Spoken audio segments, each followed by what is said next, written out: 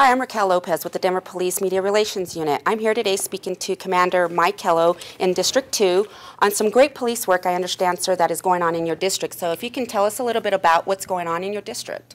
You bet. Last night, the Vice and Narcotics Bureau, along with the District 2 SCAT team and the Gang Bureau, all got together, worked an operational plan along the East Colfax corridor, specifically Yosemite Street to Monaco. We've had a lot of incidents down there, and it is actually one of the areas which we've labeled a hotspot since my arrival here last year.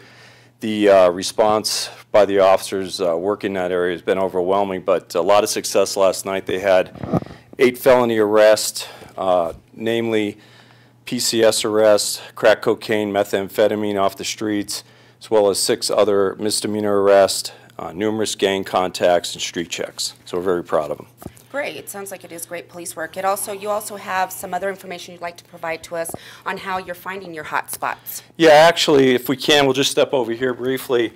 That particular area is Precinct 233, and it is one of our hotspot areas.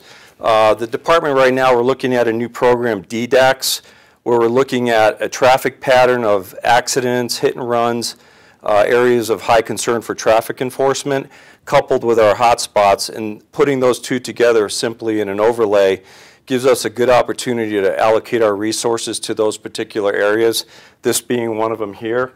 And historically, that's been a very active spot for drugs sales, illegal drug sales on the street, gang activity. And again, since we really started this program a few months ago, hitting that particular area with a plan, again, with all the teams working together, Commander Montoya and I, coupled up with District 3, District 2 SCAT, the Gang Bureau, and the Vice Unit, we've seen about a 31% reduction already in associated violent crime down there, which we're very happy to report. And we're actually seeing an increase of about 32% of self-initiated activity by officers in that particular area as well. Great. And can you just let us know what DDAX stands for? Yes, it's data-driven approaches to crime and traffic safety.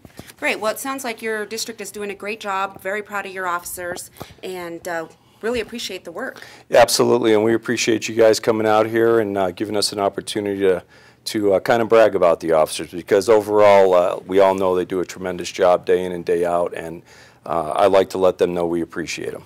Well, great. Appreciate your time, Commander. Thank you so much. And I'm Raquel Lopez with, again, Denver Police Media Relations Unit.